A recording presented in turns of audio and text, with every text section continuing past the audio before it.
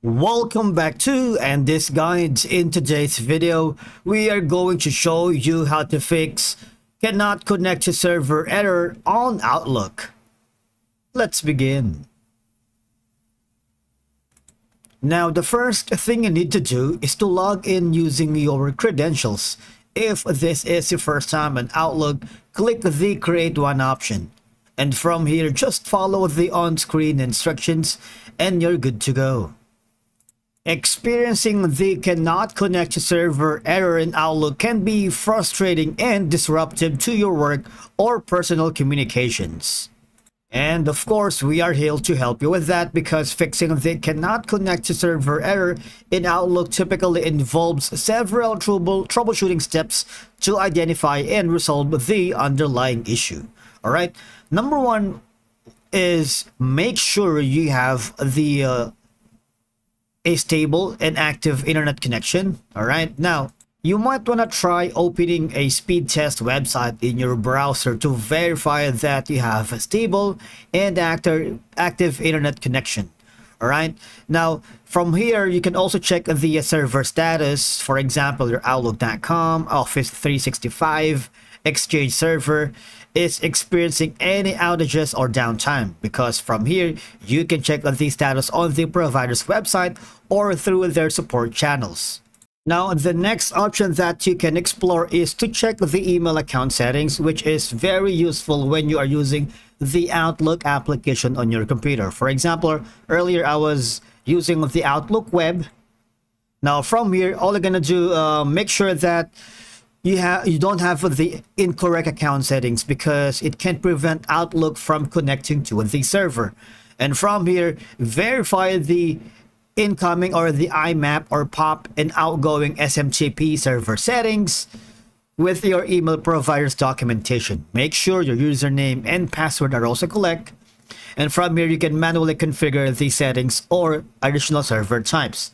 And from here, make sure, if you don't know how to do this, if you're working for a company or for a client, you might want to ask the IT support from your respective company or clients to see that they can look into this error and fix it. All right, if you don't have the technical expertise and capabilities, you might want to check some other documentations available on Microsoft Outlook to see if you can do it yourself.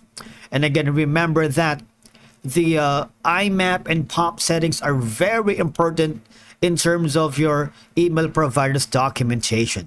Now, while at it, you might want to check if your firewall is not the one causing all these problems. All right, because sometimes it really happens. Your firewall settings might be blocking the Outlook's access to the internet or to the mail server. I heavily suggest that you temporarily disable the firewall and check if Outlook can connect. After that, if disabling solves the problem, just adjust your firewall settings to Outlook and add an exception. All right, alternatively, you can also do that thing when you are using an antivirus. And again, like your firewall settings, your antivirus software might be blocking the Outlook's access to the internet or to the mail server. And again, when you temporarily disable the firewall or the antivirus software, you need to check if Outlook can connect. If disabling solves the problem, and again, just adjust your antivirus settings to allow Outlook through. All right, now the next option that you can do from here is you might want to try running the Outlook in safe mode. All right, because running Outlook in safe mode disable add-ins which can sometimes interfere with the connectivity. To start Outlook in safe mode, hold down the control key and double click the Outlook shortcut, and from here all you have to do is make sure that you run the Outlook in safe mode. You might want to check the DNS setting as well, because incorrect DNS settings can sometimes prevent Outlook from resolving the mail server's address. Ensure your computer's DNS settings are configured correctly or set them to automatically obtain DNS server address.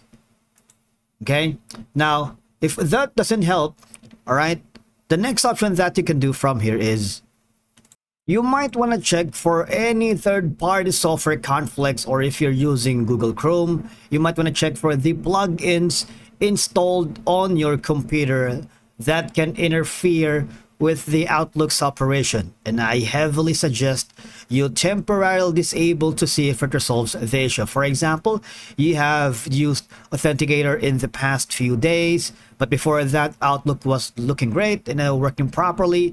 You might want to try to remove that for now and to see if that's not the reason why causing the Outlook error cannot solve the problem.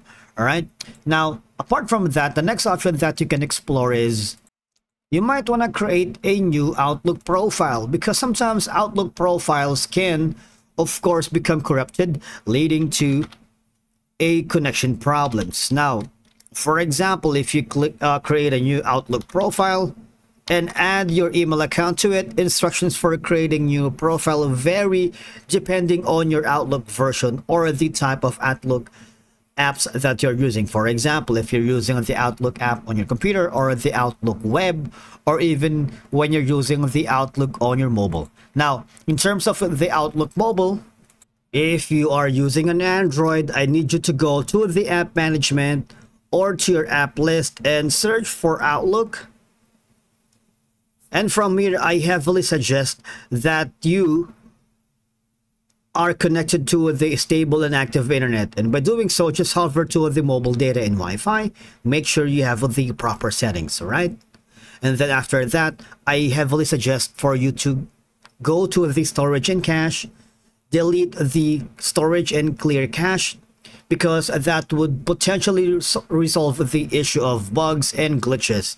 If you delete the clear data or user data, what will happen is you will be logged out of your account. But don't worry, because all you have to do is go to Google Play Store and make sure you are using the latest version of Outlook, because updates including bug fixes and improvements can help resolve connectivity issues. All you're gonna do is go to Play Store again, type in Outlook to see if you have any pending updates. Alternatively, if none of the above steps work, I suggest you need to contact their support team for assistance, providing details of the error message and the troubleshooting steps you have already taken.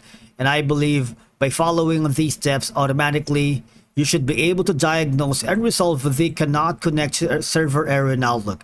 But before making any significant changes or deletions, ensure you have a backups of any crucial emails or data stored locally in Outlook. Because as we all know, technical issues can be stressful, especially when they affect important tools like Outlook. Resolving the error alleviates frustrations and allows you to focus on your tasks without disruptions. Thank you so much for watching. We will see you again in the next video.